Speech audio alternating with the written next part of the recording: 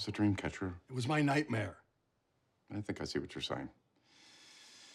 If I can become awesome, so can Dylan. That's not what I'm saying. Who the hell knows what's going to happen? Let me tell you something about life. We all have this illusion that we're in control. I wanted to play pro football. Some guy takes my knee out. I graduate from school. I'm going to drive my motorcycle across country, and some suit pulls my draft number.